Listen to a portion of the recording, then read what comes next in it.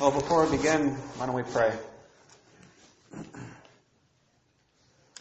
Dear and loving Heavenly Father, we thank you that you're here among us, that how we live, it's not on us, Lord. Even when we're discouraged, Lord, it's about your power and your grace and your Holy Spirit. Lord, we would ask that you'd come and work in a powerful way today. That, Lord Jesus, you'd be glorified through this message. We pray these things in Jesus' name.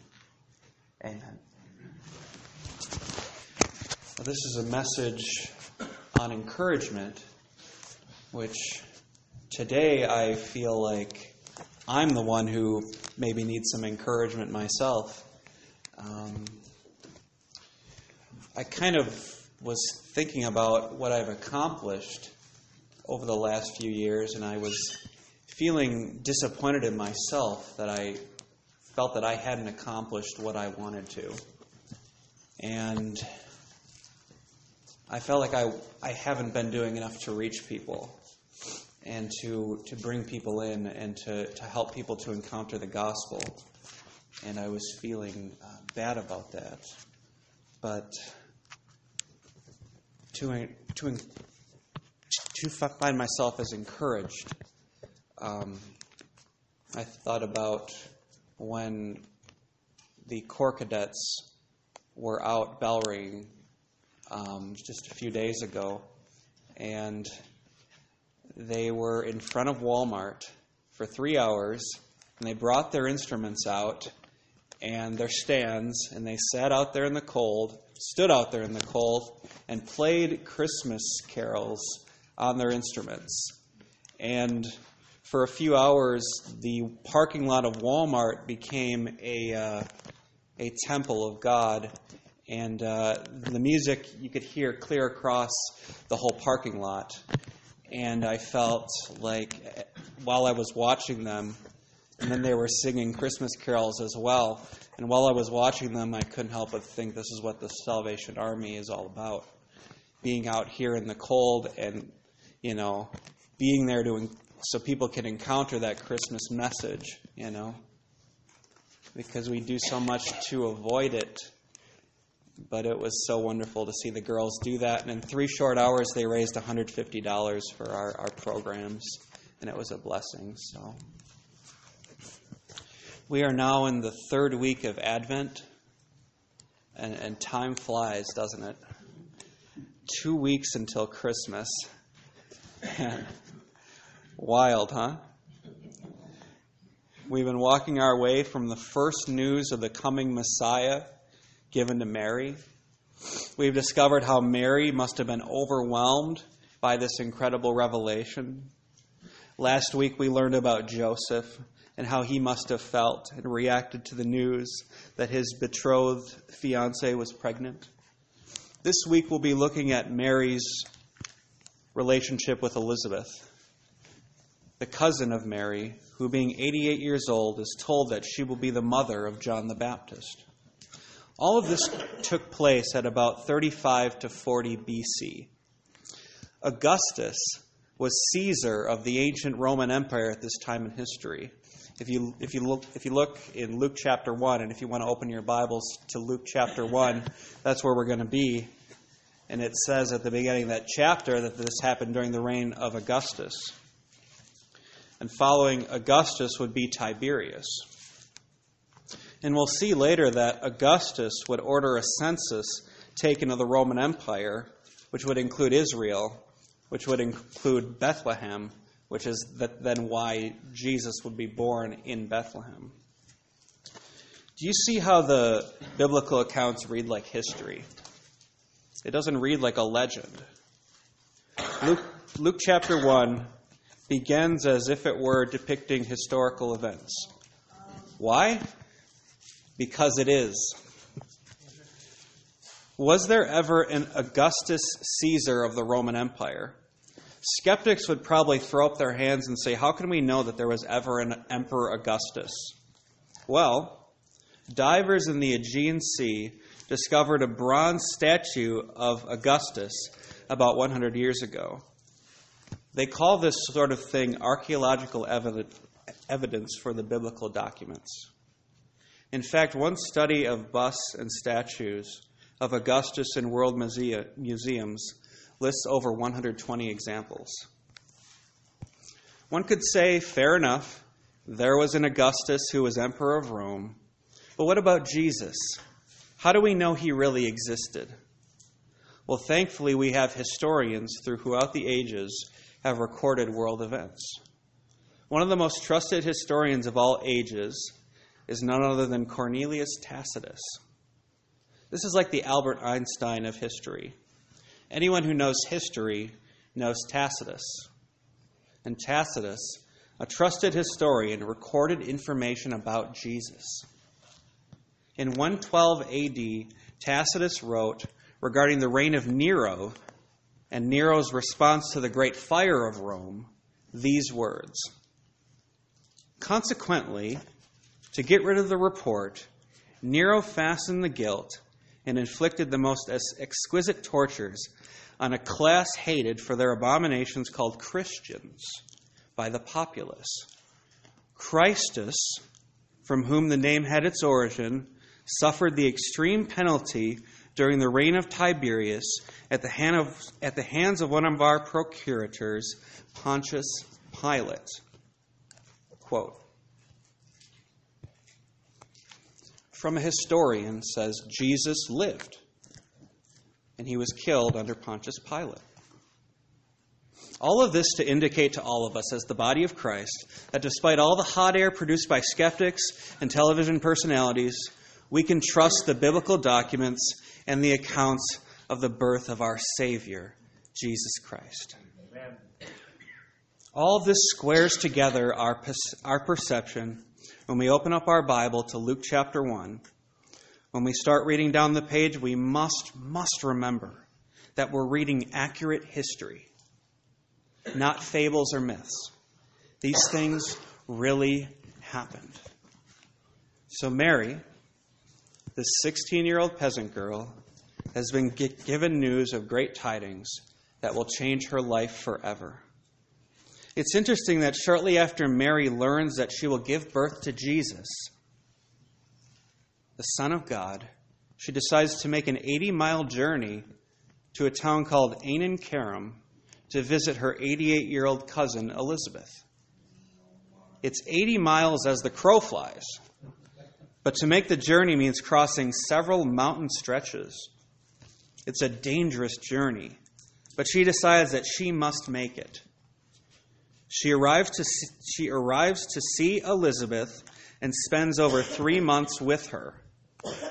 That is an exceedingly long sleepover, but most definitely a valuable get-together. Mary and Elizabeth don't know it at the time, but God is literally going to change the world through the 2 children growing in their bellies. Isn't that an amazing honor that women have to raise up such great people of faith? I think of Susanna Wesley, the mother of Methodism. She trained up John and Charles, and both of those great saints, a lot of their songs fill our songbook to this day. She trained them up just as a mother. But she was utterly dedicated to her calling to be a great mother. She meticulously raised John and Charles to be men of God.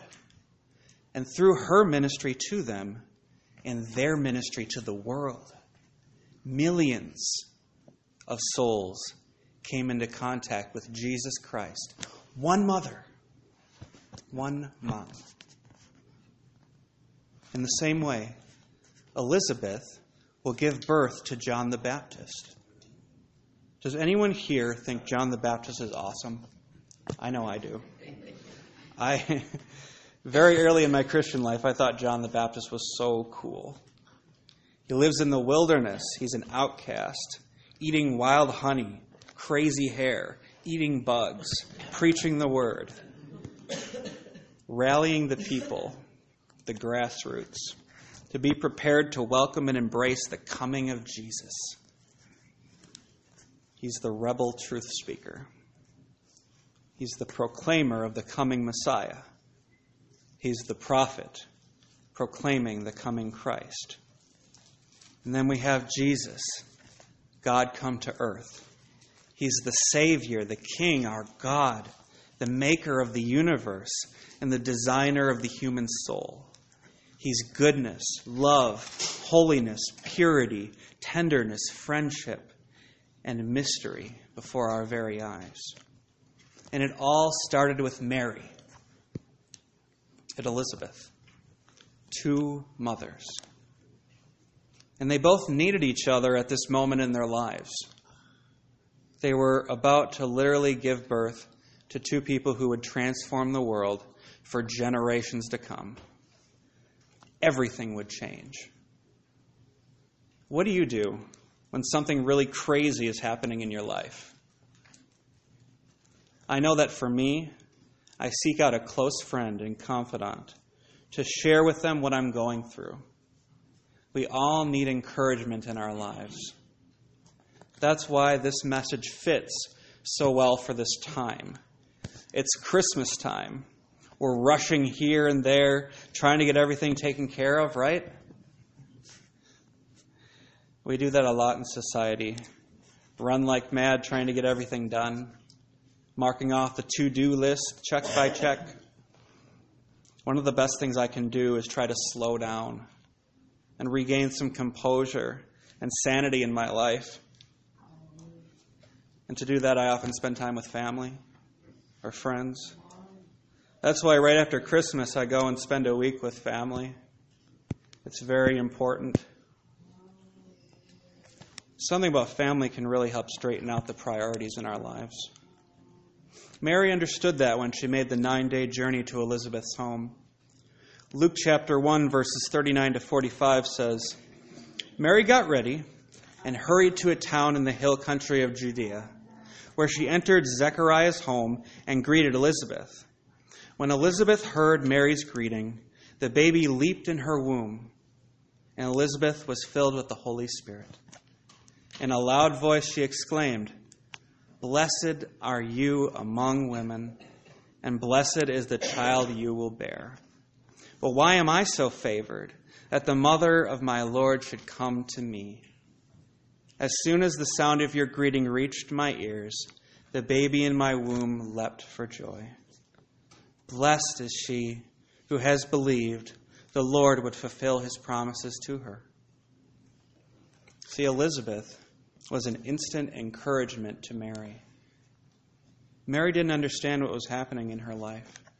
She knew the Lord was with her, and she knew her son would be the Savior of the world. But she was probably wondering, is anyone else going to believe this? It must have been a great relief when Elizabeth, her dear friend, believed her, encouraged her, and invoked the name of the Lord. One of the best things I think when I tell a friend something is they believe me. They say, yeah, I get it. I get what you're going through. So let me encourage you today. And I'm sure many of us here need some encouragement right about now, right in the middle of Christmas season, right? God is at work in your life. He is continuing to be at work in your life. And I hope you'll stay positive today. Stay positive. Continue to have hope that things will work out in your life. I want to encourage you to stand firm in your faith. Stand firm. Jesus Christ is on the throne right now. God is in charge of everything that's happening. He's not left us alone. He's not left us behind. He's in charge. He's in charge even when we go through terrible things. He is in charge. He is the King of Kings. And every day you live for Him is not meaningless. It means everything. Eternal treasures are waiting for you in heaven if you will continue to live for Him. Don't give up now. Keep going. just like Mary, we intellectually maybe understand the promises of God, but maybe we don't feel it, We don't feel it. And she may be feeling uncertain. She may be feeling overwhelmed. Like, Lord, how am I ever going to handle what's happening in my life? Anyone ever felt like that? How can I possibly handle this right now? I can't do it. I feel that way about where I'm at sometimes. Lord, I can't handle this. It's all too much. But recently, God has challenged me in my devotional life. And one night I felt like He was saying to me, Justin, if you remained always the way you are today, it would be too much for you. But I want you to trust me that I will craft and shape you in the future into a man who is able to joyfully complete the calling I've placed on your heart. Essentially, God was telling me to trust in His future grace. See, I'm always looking into the future and thinking, I can't do that. It's too much for me. I can't do that. And I'm thinking, pretty soon I'm 50 years in the future, and God's like, dude, come back to, you're here right now, but when you're there, I will have changed you and strengthened you to the point where you will be able to do that then. But trust that I will be there in the future with you too. And Mary received that kind of encouragement through Elizabeth, who affirmed to her that she had been correct to believe the Lord, that she would truly give birth to Jesus. She went to Elizabeth to receive not necessarily a gift from Elizabeth, though it was transmitted through Elizabeth. Really what Mary found when she went to Elizabeth was another blessing from God. First, she received the blessing of bearing the Son of God. Second, she received encouragement from God through her friend along the way. God gives us all a calling, each of us, yet He also gives us encouragement along the way. Final point. I'd like to challenge you. How can you be an encouragement this Christmas season? You've just been encouraged to trust in God's future grace. How can you pass on that message this Christmas season? Maybe it's reaching out to an old friend and reconnecting. Maybe it's mentoring a younger individual who needs your support. Maybe it's reaching out to a stranger who needs your help. And maybe, if you're in a hard time in your life, maybe it's reaching out to family or friends or making a pilgrimage to an old friend and asking them, how can I understand what's happening in my life? Help me process this and get through it. Then when you and I have given encouragement and received encouragement, we can burst forth with the joy of the Spirit and proclaim as Mary did, my soul glorifies the Lord, and my spirit rejoices in God my Savior, for He has been mindful of the humble state of His servant. From now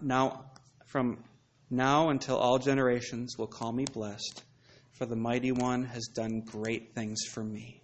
Holy is His name. His mercy extends to those who fear Him from generation to generation. Let's close in prayer. Lord Father, we are in need of your encouragement, Lord. So please continue to be with us and encourage us in this difficult time of year. And more, Lord, help us to be an encouragement to others, as Elizabeth was an encouragement to Mary. In Jesus' name,